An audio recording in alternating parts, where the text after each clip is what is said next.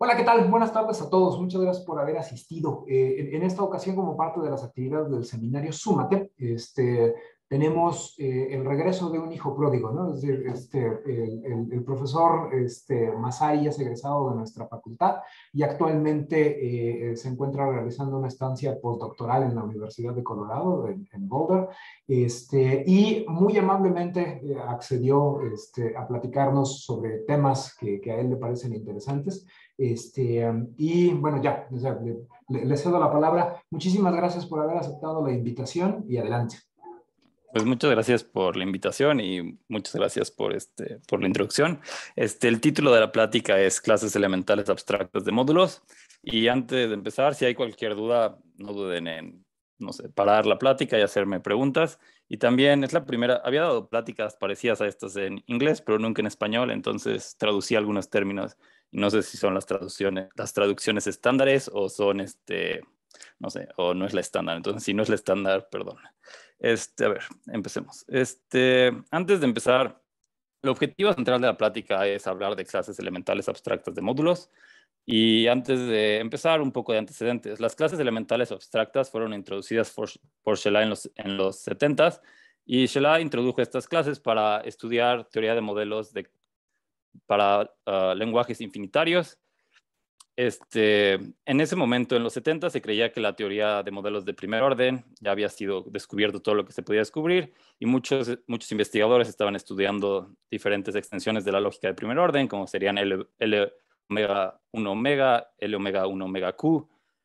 Pero Shelah se dio cuenta que muchas de estas lógicas tienen como algunos rasgos que comparten, y su idea fue, en vez de estudiar cada lógica por separado, mejor hay que estudiar las clases bajo los rasgos semánticos que satisfacen y no necesariamente los rangos sintácticos. Cabe mencionar que esta idea de que la lógica de la teoría de modelos de primer orden está acabada en los 70s, obviamente no fue el caso, dado que actualmente hay mucha investigación en lógica de primer orden, en teoría de modelos de primer orden. La conjetura central de las clases elementales abstractas es la conjetura de categoricidad de Shelah. Esta fue propuesta por Shelah igual en los 70s, y básicamente es una gran extensión del teorema de categoricidad de Morley, y nos dice que si existe un cardinal kappa tal que es kappa categórico, es decir, solo hay un modelo de tamaño kappa, entonces para cualquier cardinal mayor a kappa, o para cualquier cardinal grande, se tiene categoricidad, lambda categoricidad. Esta conjetura ha estado abierta, como mencioné, por 50 años. Hay algunas aproximaciones y hay muchos resultados, sobre todo suponiendo algunas hipótesis extras en teoría de conjuntos, como sería la hipótesis generalizada del continuo, pero aún el problema en ZFC está realmente muy abierto. Entonces, la teoría abstracta de teoría de modelos, aquí fue cuando entré yo. La teoría abstracta de teoría de modelos se ha desarrollado rápidamente y mucho en los últimos 10 o 20 años. Y cuando yo empecé a hacer el doctorado, empecé a trabajar en esta teoría abstracta, tuve algunos resultados, pero me di cuenta que le hacía falta aplicaciones a otras áreas de las matemáticas, y entonces empecé a saber dónde podíamos aplicarla. Primero empecé a ver a grupos abelianos, pero rápidamente me di cuenta que ver a clases de módulos te da te da más libertad, porque puedes escoger el anillo, y cambiar el anillo cambia mucho la clase de módulos que estés estudiando. En particular, el tipo de cosas que he estudiado en estas clases de grupos abelianos o módulos es la noción de estabilidad y superestabilidad. Para, para, para aquellos que sepan como teoría de modelos, estabilidad es una dividing line en el sentido de Shelah, y esto quiere decir que si una clase de modelos es estable, se cree que la podemos entender mucho desde el punto de vista de la teoría de modelos, mientras si es inestable, realmente no podemos decir mucho. De hecho, hasta los 80 se creía que si eras inestable, realmente la teoría era completamente no la podíamos comprender, aunque ahora ya sabemos que si eres inestable, pero tienes algunas otras propiedades buenas, como sería ser simple o ser NIP, entonces sí podemos decir algunas cosas desde el punto de la teoría de modelos. Por otro lado, superestabilidad fue introducida por Shelah, pero es una extensión clara de la noción de omega estabilidad de Morley, y esta es una como noción clásica. Si eres superestable, realmente es una clase muy buena de modelos. Y cabe mencionar, si nunca han escuchado de ninguna de estas dos nociones, si eres superestable, entonces eres estable. ¿Okay? Entonces, este es como los antecedentes de la plática. Entonces, empecemos. ¿Alguna duda? No, ok, perfecto. Entonces, la plática va a estar dividida en 4 partes. Primero vamos a introducir nociones básicas, tanto de teoría de módulos como de teoría de modelos. Luego hablaremos de estabilidad, luego de modelos universales y terminaremos con superestabilidad. Dependiendo del tiempo, puede que la parte de superestabilidad sea un poco rápida, pero quiero mencionar algunos aspectos de ello. Entonces, empecemos. Primero, todos los anillos son anillos asociativos con unidad. Si nunca han escuchado qué es un R-módulo es un espacio vectorial sobre R. La diferencia es que R no tiene que ser un campo, y de hecho eso hace una gran diferencia desde el punto de vista de la lógica y del álgebra. Si nunca han visto la noción de R-módulos, es suficiente para esta plática saber que los Z-módulos son los grupos abelianos. Es decir, son grupos conmutativos. Y como esto es suficiente si saben teoría de modelos, esto es suficiente como para tener una idea de lo que se está hablando. Desde el punto de vista de la lógica, tenemos que tener un lenguaje, y el lenguaje es el siguiente. Para cualquier anillo tenemos 0, suma y resta, y para cualquier elemento R del anillo tenemos multiplicación por R. Y en esta plática todos los módulos son módulos por la izquierda. Igual, si saben álgebra, pero no saben mucho de lógica, esto realmente no es muy importante. Ahora bien, dado un lenguaje, tenemos la noción de PP fórmulas y PP tipos. Entonces, phi es una fórmula positiva primitiva, una PP fórmula, si es un sistema de ecuaciones lineales cuantificados existencialmente. Y con esto definimos el PP tipo de B barra sobre A en N, son las PP fórmulas satisfechas por B barra en N con parámetros en A. Para aquellos que estén familiarizados con la teoría de modelos, el PP tipo de B barra sobre A en N es algo un poco más débil que la noción de tipo de B barra sobre A en N, porque en vez de tomar todas las fórmulas, solo tomamos las PP fórmulas. Ahora podemos introducir una noción que va a ser muy importante para nosotros, que es la noción de submódulo puro. M es un submódulo puro de N, sí, solo sí, M es un submódulo de N, y para cualquier elemento A en M, el PP tipo de A en M es igual al PP tipo de A en N.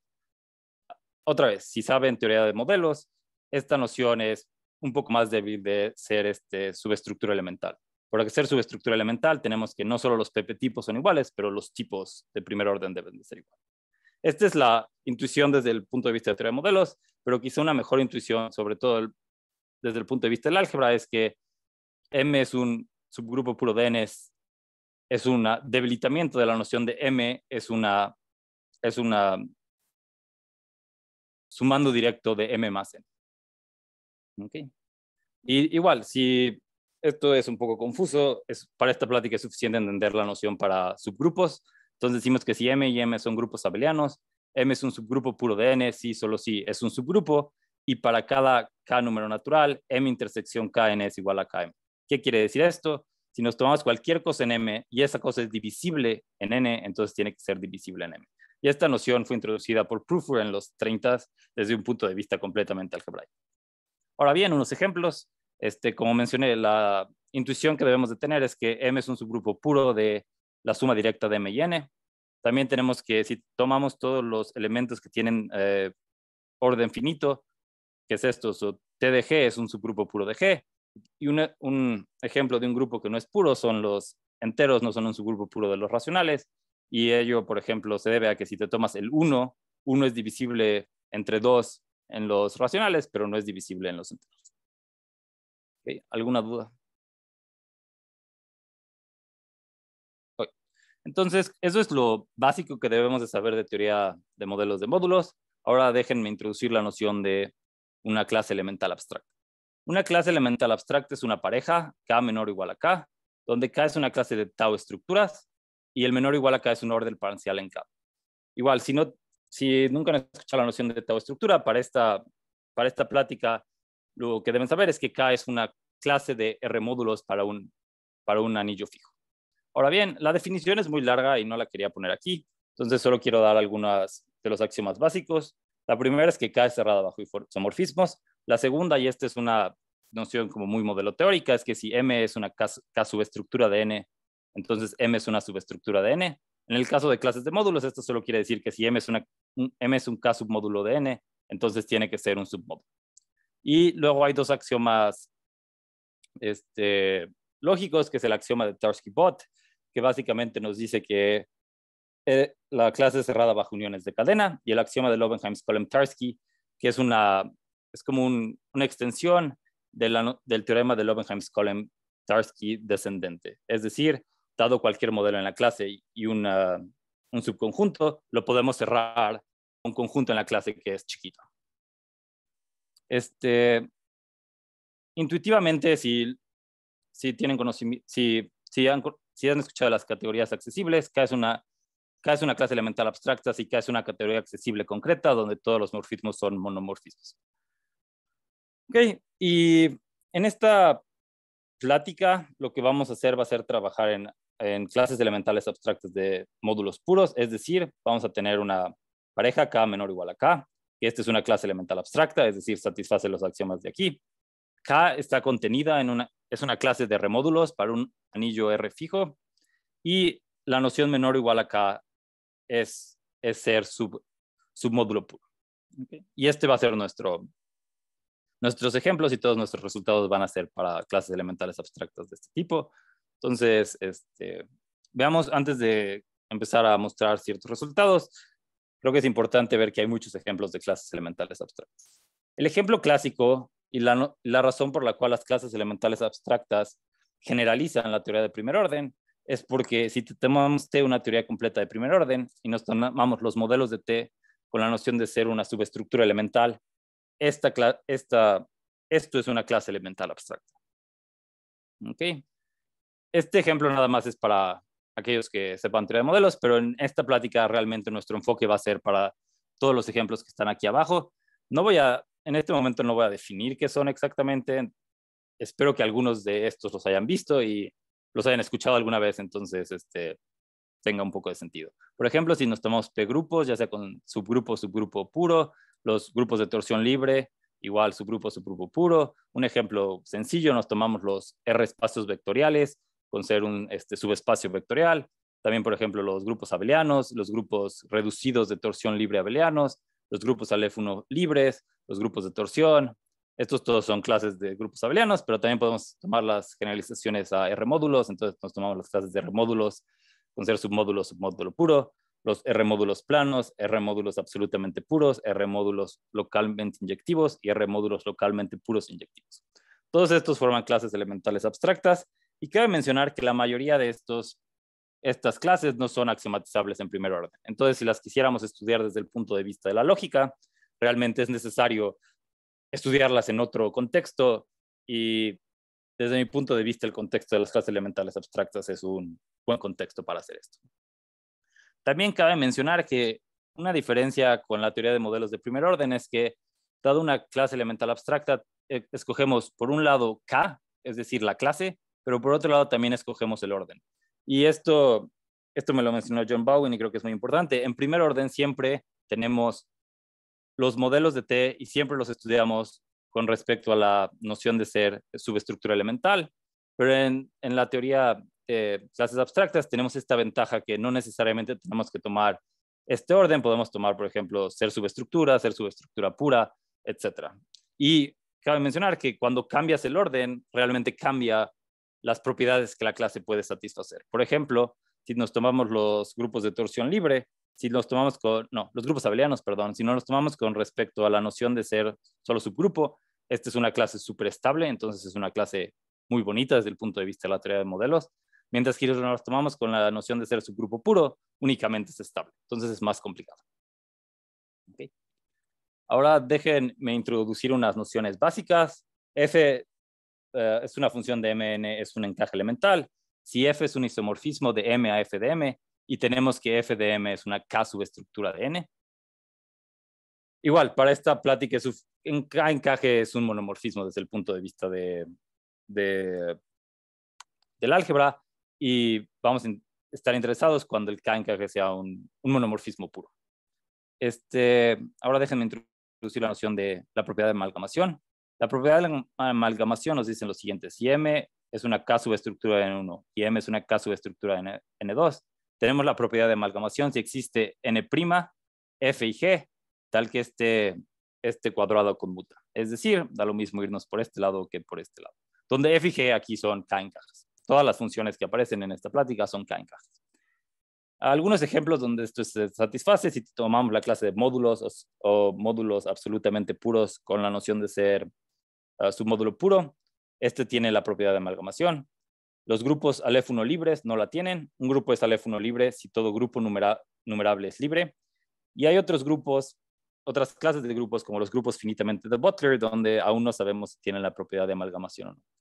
La definición de los grupos finitamente de Butler es muy larga, pero el punto de tener este ejemplo es que aún para nociones básicas, como es la propiedad de amalgamación, todavía hay muchas preguntas abiertas de si las clases tienen o no tienen esas propiedades. Otras dos propiedades que son importantes es la propiedad JEP, que es como, la traducción sería como propiedad de conjunción, y quiere decir que si para todo M en K tiene la propiedad JEP, si para todo M y N existe un modelo en K que K encaje M y N. Dados dos modelos, hay un modelo más grande que encaje a las dos. Y K tiene NMM, que significa no modelos maximales, si para todo M en K puede ser propiamente extendido en K. Desde el punto de vista de primer orden, es fácil demostrar que estas propiedades se satisfacen, pero cuando vemos a otras clases, no necesariamente este es el caso, aunque cabe mencionar que todos los ejemplos que introdujimos hace algunas slides tienen estas propiedades, tienen JEP y tienen NMM. ¿Okay?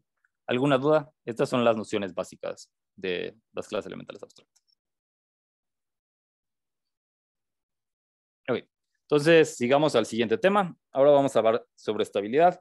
Como mencioné en la introducción, la noción de estabilidad es una noción clásica de teoría de modelos, y por mucho tiempo se creyó que si una teoría era estable, entonces la podíamos comprender desde el punto de vista de la lógica, y si no era estable, realmente no podíamos decir nada.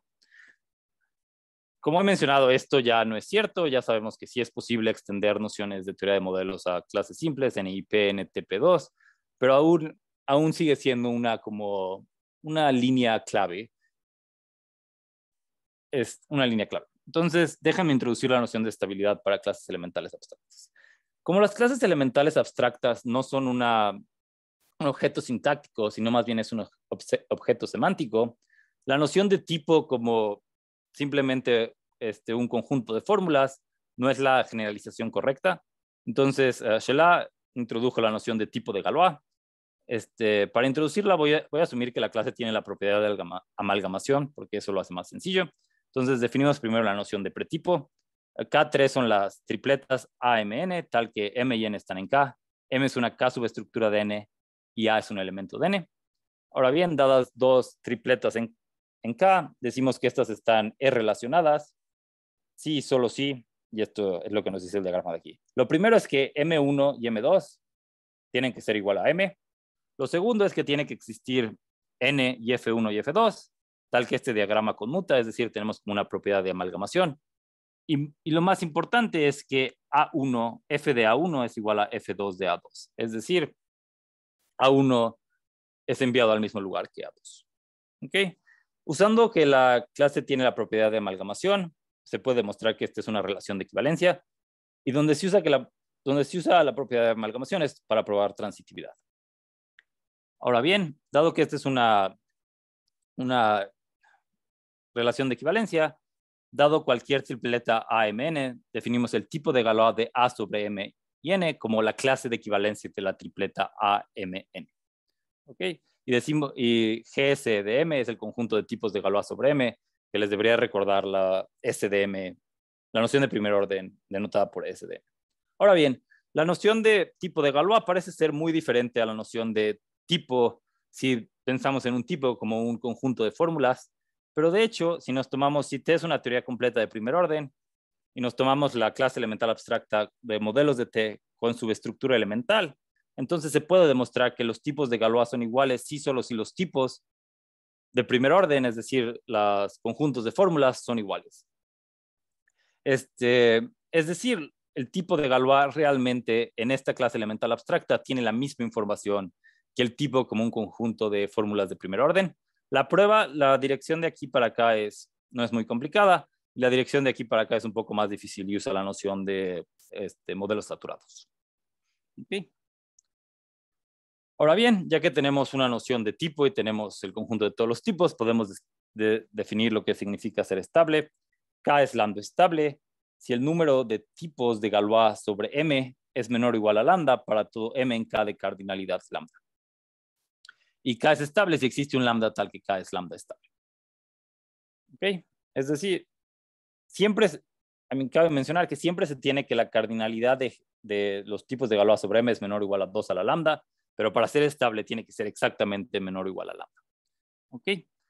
Un teorema clásico de la teoría de módulos de los 70s, que se debe a Fisher y Bauer, es que si T es una teoría completa de primer orden de módulos, entonces si nos tomamos los modelos de T con la noción de ser submódulo puro, esta clase es estable.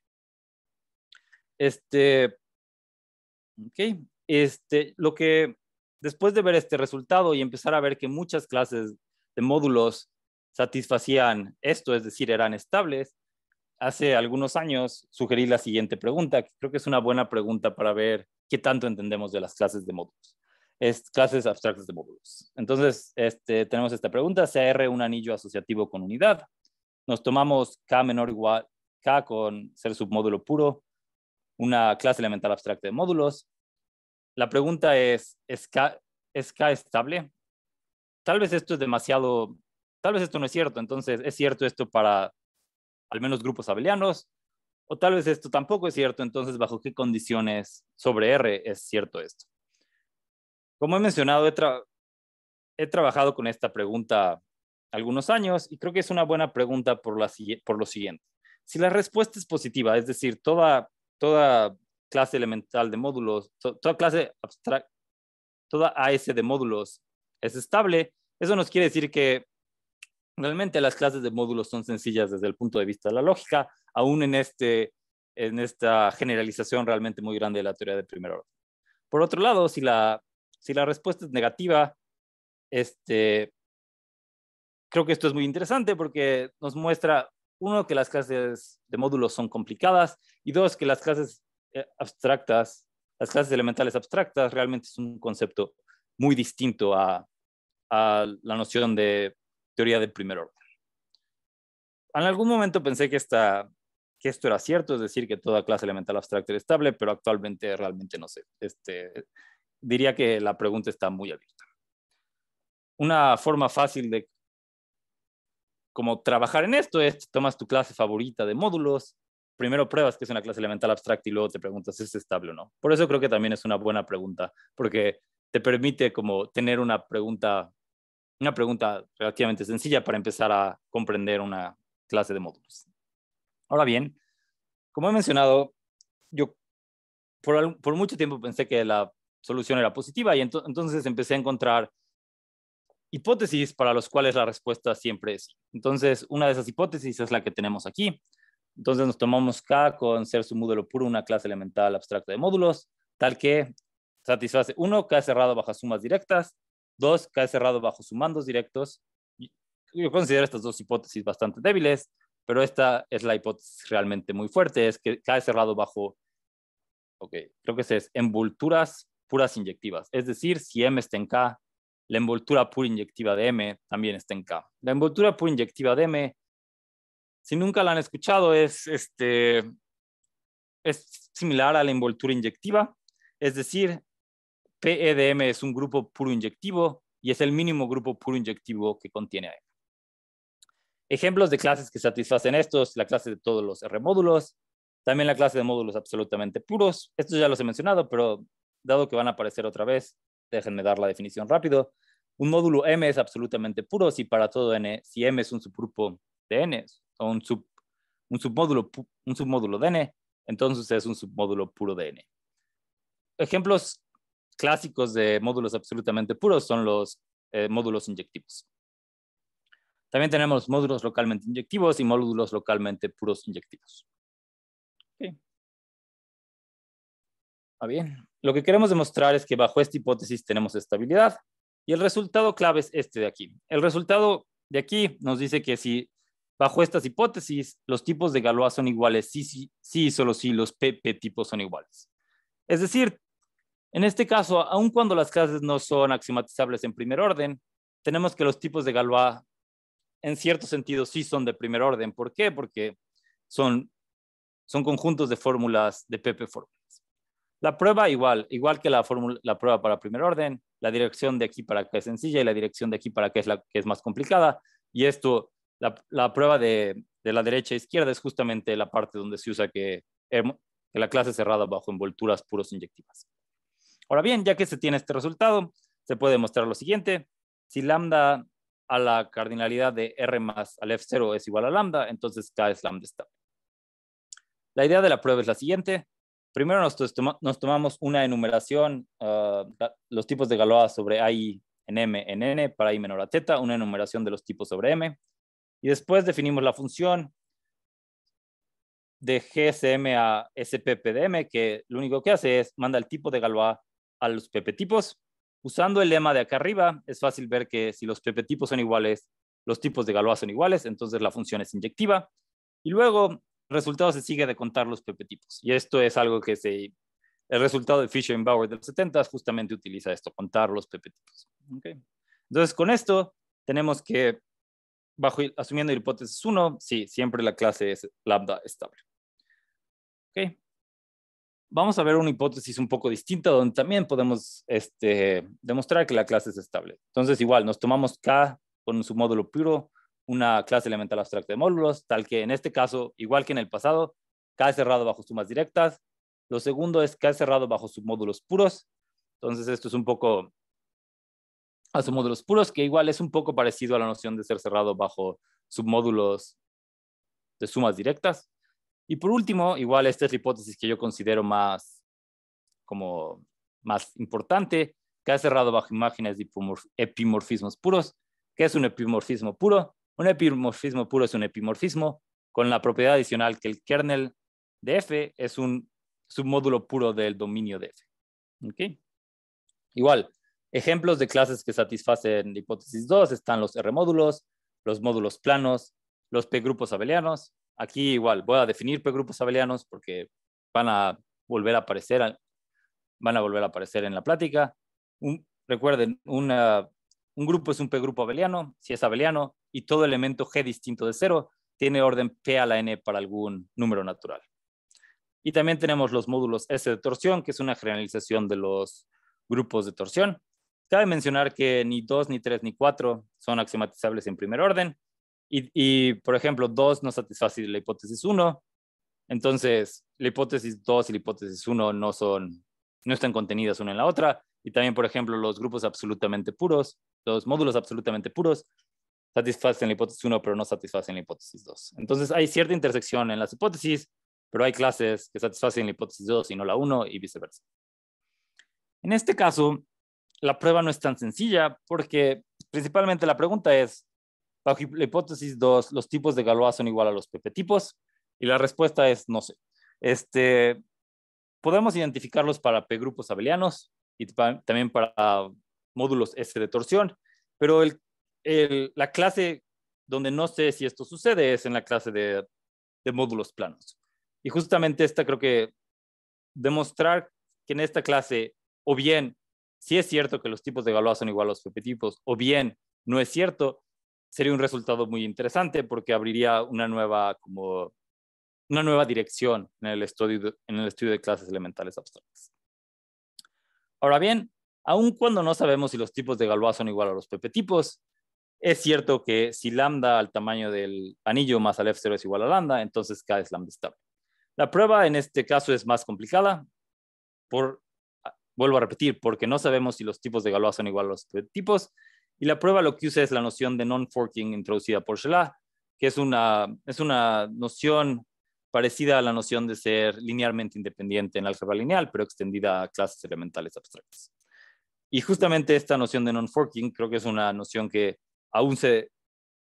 es una noción clave en primer orden que aún no se entiende tan bien, por lo menos en ejemplos, en clases elementales abstractas. Entonces, si quieren trabajar en algo, esto podría ser un gran lugar en cual trabajar. ¿Ok? Entonces, eso es todo. Tenemos dos hipótesis donde podemos probar estabilidad. Y la pregunta está abierta en general, si es cierto en todas las clases. ¿Ok? Ahora voy a hablar algo un poco diferente, que son modelos universales. Y esto es como una aplicación una aplicación directa de las clases elementales abstractas a otras áreas de las matemáticas y donde se ve por qué es importante estudiar la noción de estabilidad. Primero un poco de notación. Denotamos por K sub lambda los M en K tal que M tiene cardinalidad lambda y definimos la noción de modelo universal. M en K es un modelo universal en K lambda si 1 tiene cardinalidad lambda y 2, que es la propiedad importante, es que para cualquier modelo N en K lambda hay un K encaje F de N a M. Es decir, recuerden que un K encaje quiere decir que tenemos un isomorfismo de N a F de N y F de N es una K subestructura de M. Y K tiene un modelo universal de cardinalidad lambda si hay un modelo universal en K lambda. Antes de seguir, me gustaría ver unos ejemplos. Esta noción, cabe mencionar que no tiene mucho que ver con la noción de clase elemental abstracta y se puede aplicar casi para cualquier clase de estructuras en un lenguaje fijo. Un ejemplo sencillo, si nos tomamos los espacios vectoriales sobre los racionales con la noción de ser un submódulo, para todo lambda tenemos que si tomamos lambda copias directas de los racionales, este es un modelo universal de cardinalidad lambda. Para lambda no numerable, esto es claro porque solo hay un modelo.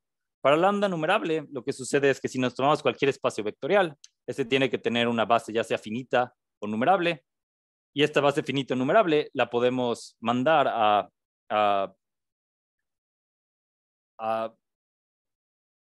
Q a la F0. ¿Okay?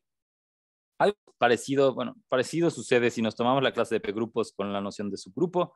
Para todo lambda, si nos tomamos lambda copias directas del grupo de Prufur, es un modelo universal de cardinal lambda, donde aquí si nunca han visto el grupo de Prufur es el grupo como básico que es divisible, es decir, todo elemento es divisible. Dado cualquier elemento lo podemos dividir y todos los elementos aquí tienen orden P a la N por alguna N.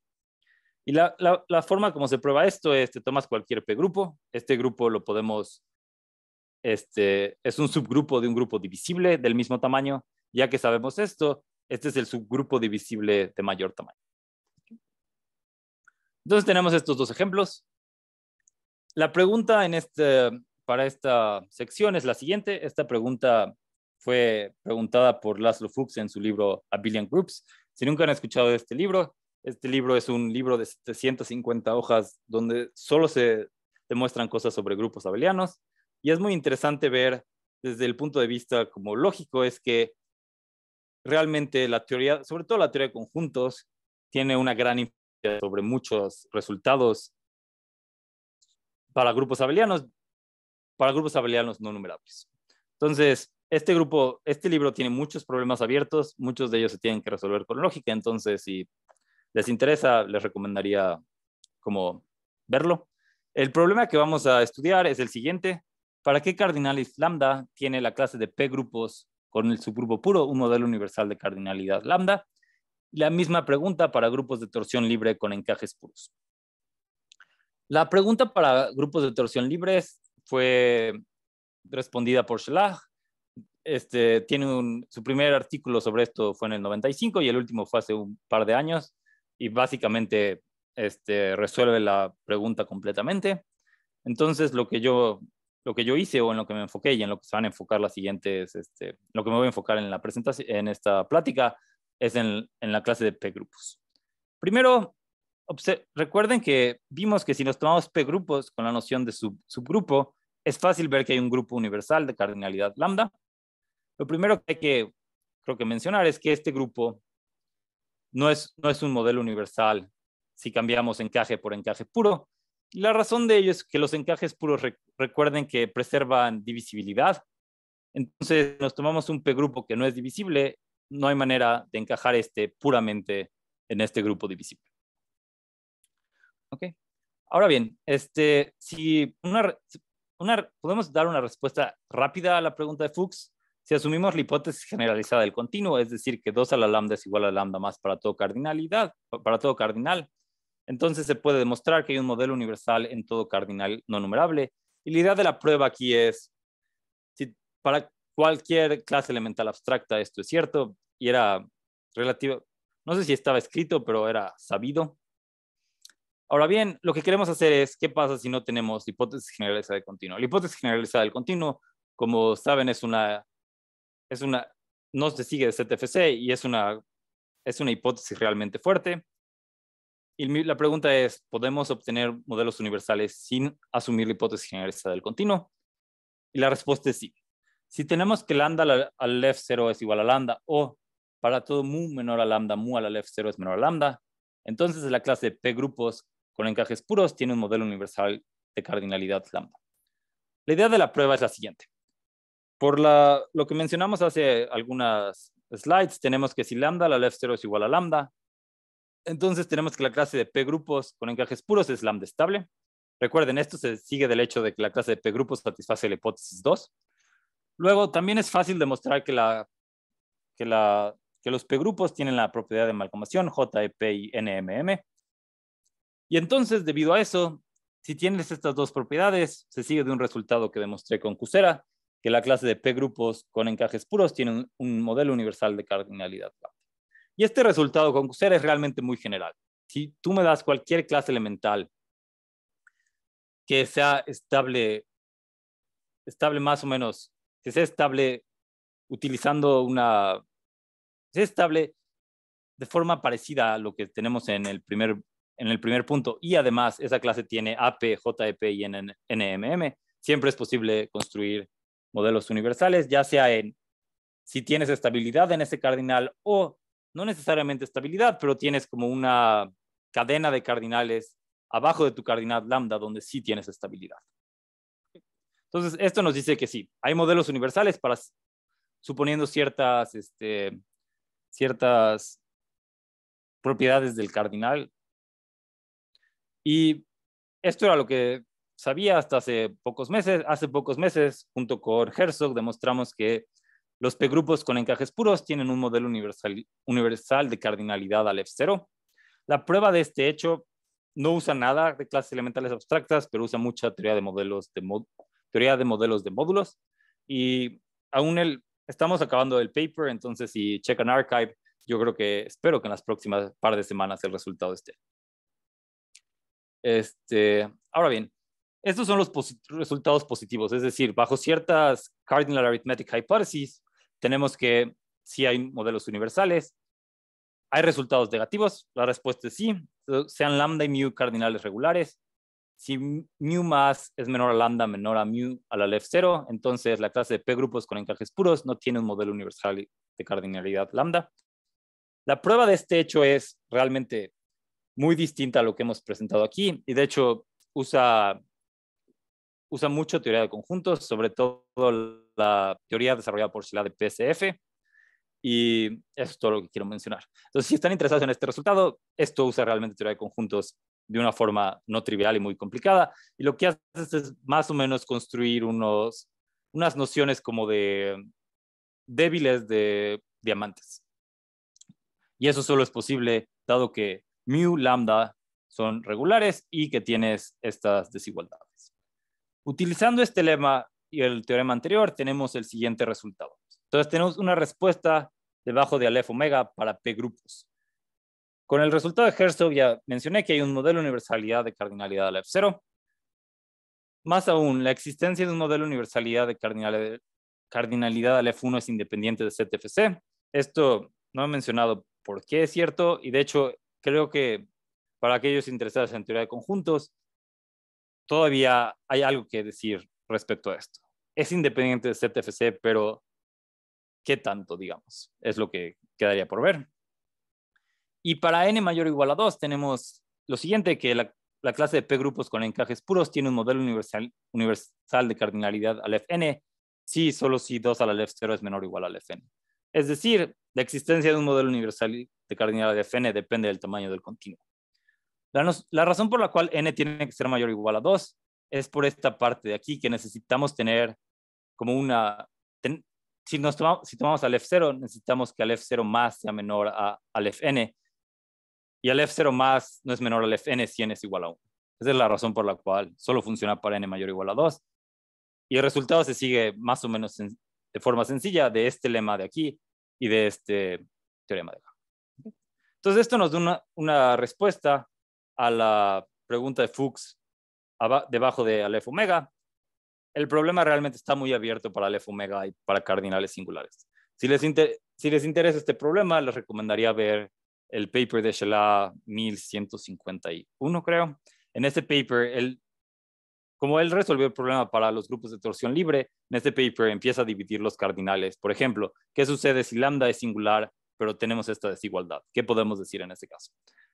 Cabe mencionar que, desde mi punto de vista, creo que la respuesta a esta pregunta va a necesitar métodos bastante complicados de teoría de conjuntos y no necesariamente de clases elementales abstractas o teoría de módulos.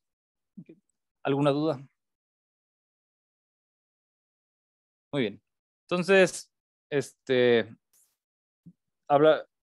vamos al último tema. El último tema va a ser superestabilidad.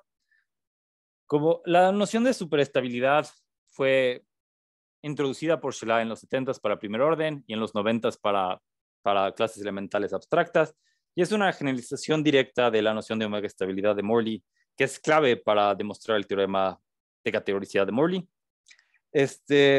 Cabe mencionar que la noción de superestabilidad, en palabras de Shelah, hasta recientemente decíamos que tenía esquizofrenia. ¿Qué quiere decir esto? En primer orden hay muchas nociones que son equivalentes a superestabilidad, pero no sabíamos si todas estas nociones eran equivalentes para las clases elementales abstractas. Recientemente, es decir, en los últimos, creo que 3 o 4 años, Basie y Grossberg demostraron que sí, bajo ciertas hipótesis que son débiles, todas las nociones de superestabilidad que se han considerado en clases elementales abstractas realmente son equivalentes. Entonces, lo que voy a hacer en esta última parte de la plática es introducir una noción de superestabilidad. Para introducir la noción de superestabilidad es necesario introducir la noción de extensión universal y modelo límite. Aquí quiero mencionar que extensión universal está relacionado con ser un modelo universal, pero no es exactamente lo mismo, entonces tengan cuidado. M es universal sobre N, si solo si M y N tienen la misma cardinalidad. 2, si N es un K subestructura de M. Si N es una K subestructura de M, y la noción importante es que para todo L en K de cardinalidad M, si N es una K subestructura de L, entonces existe un K encaje que manda L a M y fija a N y fija a N. ¿Okay? Con esto, ahorita vamos a presentar un diagrama, pero con esto podemos introducir la noción de modelo límite. La noción de modelo límite es la siguiente: sea lambda un cardinal infinito y alfa menor al lambda más. M es un lambda alfa modelo límite sobre N, sí, solo sí. Tenemos una familia M y para I menor a alfa contenido en K lambda, es decir, todos los modelos tienen tamaño lambda. Una cadena continua creciente tal que lo primero es que M0 es igual a N. Lo segundo es que la unión de toda la cadena es M. Y la propiedad importante es que M I más 1 es universal sobre IM para todo I menor a alfa. M es un lambda modelo límite, si existe un alfa menor lambda más ordinal límite, y un n en K lambda tal que M es un lambda alfa modelo límite sobre N. ¿Ok? Entonces dejen introducir un diagrama. Entonces, sea alfa menor a lambda más, nos tomamos M es un lambda alfa modelo límite sobre N. Si primero tenemos una cadena de largo alfa, que son los M0, M1, M2, etcétera, M omega, hasta M omega. Tenemos que, lo primero es que M es un lambda alfa modelo límite sobre N si M0 es igual a N. Ser continuo quiere decir que cuando estamos en un ordinal límite, M omega es la unión de esas cosas. La segunda propiedad que es importante es que el modelo de hasta arriba, es decir, la unión de todo esto, es M. Y la noción de ser una extensión universal es la siguiente: si nos tomamos cualquier modelo L de tamaño lambda que extiende a M0, entonces existe un K encaje de L a M1 que deja fijo a M0, y esto pasa para todos las Is. ¿Okay? Entonces, tenemos dos parámetros. El lambda nos dice que todos los modelos que aparecen aquí son de tamaño lambda, y el alfa nos dice el largo de la cadena. El n nos dice dónde empezamos, el m nos dice dónde acabamos, y el k, en cierto sentido, la noción de modelo límite es que siempre que pasamos de un modelo a otro tenemos una extensión universal.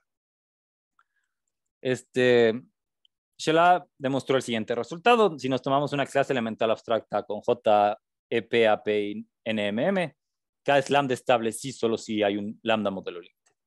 Entonces, esto como se relaciona con lo que habíamos estado hablando, ya que si eres estable si solo si existe un modelo como esto. ¿Okay? Y esta prueba fue realizada hace, no sé, como 20 años. Ahora bien, el punto clave de los modelos límites es, dados M y N lambda modelos límites, tenemos que M y N son isomórficos. Si, por ejemplo, si tenemos un M lambda alfa modelo límite y tenemos un M' lambda beta modelo límite, si alfa y beta tienen la misma cofinalidad, es fácil ver que estos sí son isomórficos. Pero si no tienen la misma cofinalidad, ¿qué pasa? Entonces, tenemos la noción de unicidad de modelos límite. K tiene unicidad de modelos límite de cardinalidad lambda. Si K tiene un lambda modelo límite, tienen que existir. Pero lo importante es que si M y N son lambda modelos límites, entonces M y N son isomórficos. Con esto podemos introducir la noción de superestabilidad, que como mencioné se debe a Sheila, Grossberg y Bassi. K es superestable si solo si existe un cardinalidad mu, tal que para todo lambda mayor o igual a mu, K tiene unicidad de modelos límites de cardinalidad lambda. Igual, si alguna vez han estudiado teoría de modelos de primer orden y han escuchado la noción de superestabilidad, la noción de superestabilidad en primer orden nos dice existe un cardinalidad mu, tal que para todo lambda mayor a mu tenemos lambda estabilidad, pero esto es equivalente a esta noción que parece ser un poco más fuerte. Y cabe mencionar que si K es superestable, entonces K es estable. Entonces es una noción más complicada. La pregunta aquí es, y con esto voy a acabar en los próximos 5 minutos, si nos tomamos K con su módulo puro, una clase elemental abstracta de módulos, ¿bajo qué condiciones es K superestable? Y hay una razón algebraica por lo que esto sucede. Y esta es realmente la pregunta interesante. Si trabajan en teoría de módulos, hasta ahora todas las preguntas que he presentado tienen que ver más con teoría de modelos. Entonces podrían preguntarse, ¿es interesante estudiar estas nociones? Y mi respuesta es, yo creo que es interesante porque justamente esta noción de superestabilidad, que es tan clásica en teoría de modelos, como veremos en las próximas slides, coincide con nociones clásicas de teoría de nichos. ¿Okay? Y el punto clave para todos estos resultados es que es caracterizar algebraicamente los modelos límite. No va a tener tiempo de hablar mucho de esto, pero los modelos límite normalmente son ya sean inyectivos, puros inyectivos o módulos de contorsión. O módulos de contorsión. Entonces, es aquí donde realmente es la teoría de módulos como entra mucho en entra en los resultados.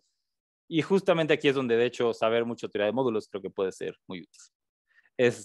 Ahora bien, el primer resultado es, recordemos los anillos noetherianos. Estos fueron introducidos por Noether en 1921. Y estos son exactamente lo que estudiaron en su curso de álgebra, es decir, tienen la condición de cadena ascendente, pero esto de hecho es equivalente a que todo módulo absolutamente puro es inyectivo.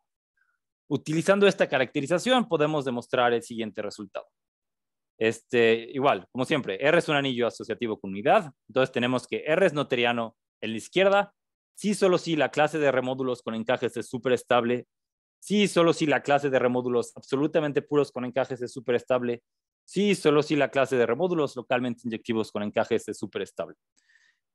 Es decir, y esta es la razón por la cual me gusta este resultado, la noción de superestabilidad realmente es una noción muy algebraica. Creo que no hay que decir mucho respecto a los anillos noetherianos. Estos son una noción clave en el estudio ya sea de módulo, anillos conmutativos o no conmutativos. Ahora bien, este resultado se puede extender a otras clases. Tenemos la noción de anillo puro semisimple.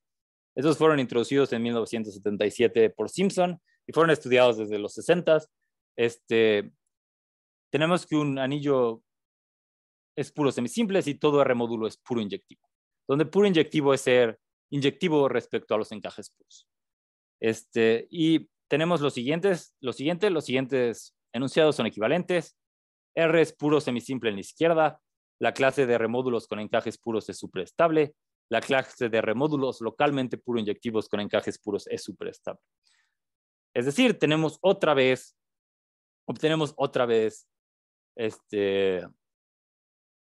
esta equivalencia con la noción clásica modelo teórica de superestabilidad con una noción clásica de teoría de anillos como son los anillos puros semisimples. Para terminar, un último resultado que la prueba es significativamente más complicada. La razón de ello es porque las nociones de álgebra que utilicé para demostrar tanto el resultado para anillos noetherianos como anillos puros, yo creo que ya se sabían en los 80s a más tardar, mientras que para el caso de los anillos perfectos, la prueba realmente utiliza resultados de álgebra obtenidos en los últimos 5 o 10 años. Déjenme recordarles que son los anillos perfectos. Estos fueron introducidos en 1960 por Bass y son muy importantes en el estudio de álgebra homológica. Y la definición más sencilla es todo módulo plano es proyectivo. Y el resultado es el siguiente. Tenemos que los siguientes enunciados son equivalentes. R es perfecto en la izquierda. Sí y solo si la clase de remódulos planos con encajes puros es superestable. La razón por la cual necesita resultados más recientes de lógica, resultados más recientes de teoría de módulos es porque para este resultado los módulos de contorsión aparecen y estos no eran muy bien entendidos hasta hace pocos años. ¿Alguna duda? Ok. La bibliografía, aquí puse algunos artículos, pero realmente si quieren como tener una mejor idea de lo que hablé, lo más sencillo es ir a mi página web, que me pueden encontrar con Marcos Mazari Armida y ponen CU Boulder, y ahí pueden encontrar mi tesis de doctorado. Y actualmente, bueno, más bien el semestre pasado di un curso sobre estas nociones de maestría y tengo unas notas. Esas notas no están en internet porque todavía tienen muchos errores y las tengo que editar, pero si alguien está interesado en aprender más de esta área, les puedo pasar las notas porque creo que realmente está mucho mejor ordenado que en mi tesis. En mi tesis hay muchos artículos, en las notas como que ya estaban los artículos y ordené todo el material. Muchas gracias. Muchas gracias, Marcos. ¿Alguna pregunta o comentario por parte de los asistentes? Yo tengo una, Marcos. ¿Podrías regresar a la lámina 22? Ok, sí, deja. Gracias. Sí.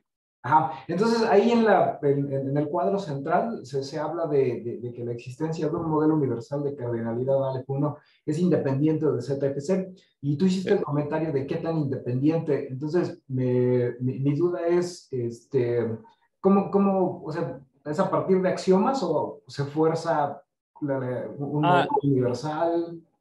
Como el resultado que tengo actualmente, bueno, el resultado que está en el paper y que es lo que sé hasta ahora, es si tienes ZFC más la hipótesis del continuo, entonces hay un modelo universal. Y si tienes ZFC más la negación de la hipótesis del continuo, más la existencia de un club, no sé si es como un Un cerrado no acotado. como un diamante más débil. Ya, es como un diamante más débil. Mm. Si tienes estas 3 hipótesis, entonces no existe. Ya, pero lo que no es claro es a lo que le llaman trébol, ¿no? trébol, sí, trébol, exactamente. El axioma de Ostachevsky, sí. Sí, exacto. Entonces con trébol se tiene que no existe, pero realmente no sé si...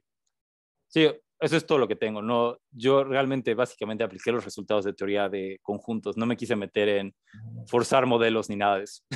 No, está bien. Fue una pregunta que me surgió. Sí. Y la otra pregunta que me gustaría hacerte es, yo he aplicado submodelos elementales en topología, ¿no? Y es más o menos común que la gente de topología, no es un comentario matemático, ¿no? Sino más bien es una curiosidad, ¿no? del gremio. Cuando publicas algo con submodelos elementales, inmediatamente te preguntan si hay una prueba sin submodelos elementales, ¿no? Es decir, hay una prueba puramente de uniones e intersecciones, ¿no? Que funciona de ese estilo. Y en ese sentido me gustaría, digo, tú que tienes experiencia en esto, si la gente que hace álgebra de repente se esfuerza en producir una prueba en donde no se haya utilizado lógica, ¿no? Bueno, lógica al nivel en el que tú la empleas. ¿Es también común en el gremio? Yo creo que sí es común, pero todos estos resultados donde hay cardinalidades, creo que pues, esperan que haya algo de lógica. Como mencioné, el libro de Fuchs, realmente ese libro es como la referencia para teoría de grupos abelianos y tiene muchísima lógica. Entonces, como que por lo menos para grupos abelianos, las personas que trabajan en grupos abelianos saben que la lógica va a aparecer y es necesaria en cierto sentido. Ah, muy bien, muy bien, muy bien. Pues eso responde a mis preguntas. Entonces déjame hacer de nuevo la invitación a los participantes, a ver si alguien tiene alguna duda o alguna pregunta. Bueno, siendo ese el caso, pues muchísimas gracias. Estuvo muy, muy interesante y la mejor de las suertes, ¿no? En la estancia postdoctoral. Esperemos que pronto sepamos más de ti. Muchas gracias y muchas gracias por la invitación. Hasta pronto. Adiós.